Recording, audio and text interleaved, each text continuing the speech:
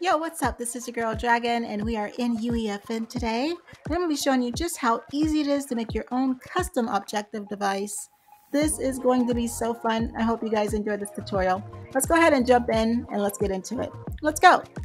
Alright, so here we are in UEFN, and you can see the setup. It's a lot easier than you think it's going to be. Now there's going to be a few things you're going to need before you can get this system set up. And of course, it's going to be your objective device and any imported asset that you like. So just to show you guys how to get this started, you can see that I have this chest already set up. We're going to do a different one so you can see how to get it done. Now that you see what that looks like, what we need to do is drop an objective device. So I'm going to go ahead and search for that.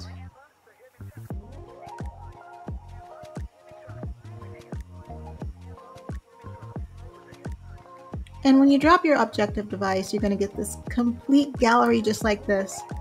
So you can do one or two things. You can, of course, delete them all, like this, or you can select them in the outliner, like this.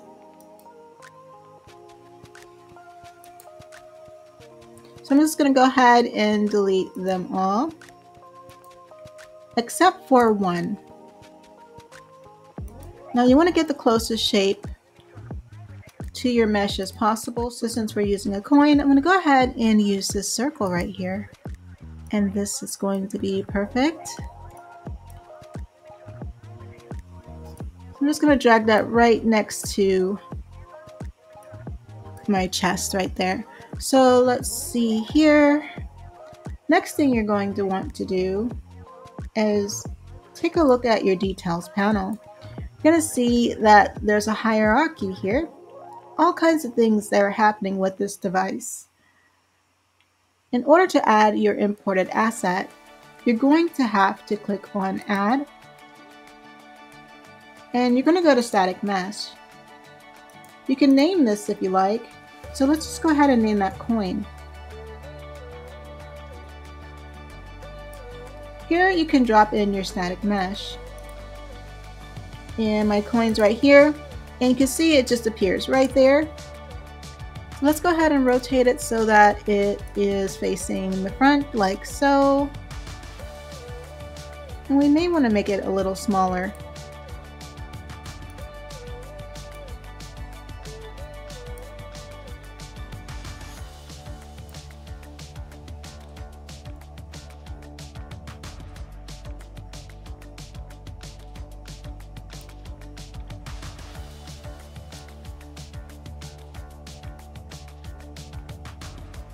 Right, there we go.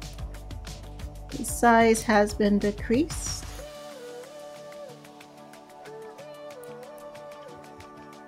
Like that.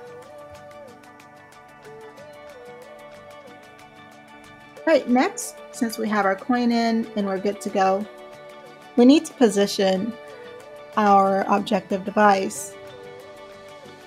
Now you can see that you can click on these individual components just like that, and you can move them so that it's positioned properly on your mesh.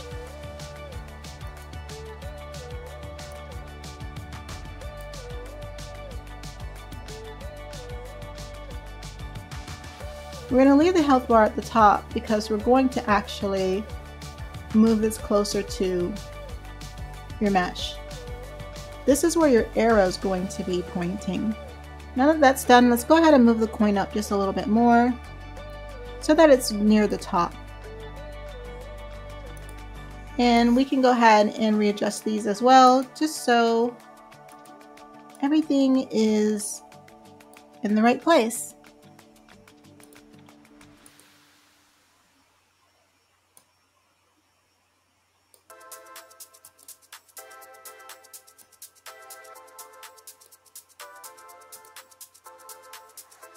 Now select your static mesh component.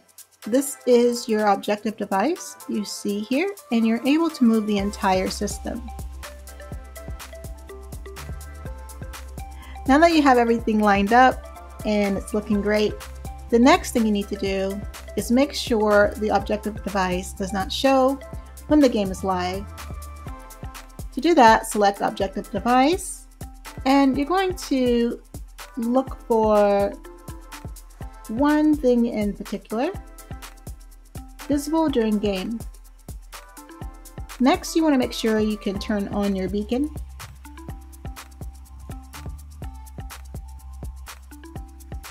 And set that to whatever you like.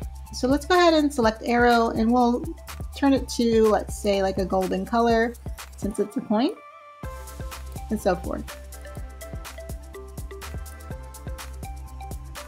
And also just make sure that your visible during game is set to false by unchecking it so that the box is empty.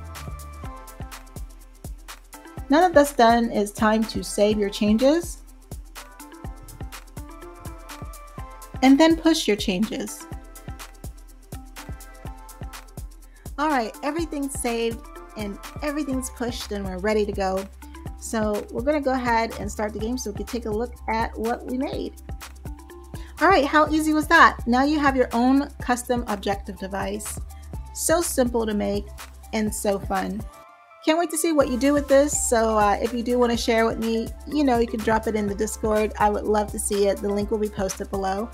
And that's going to do it for this really quick tutorial. I'll see you in the next one. Bye.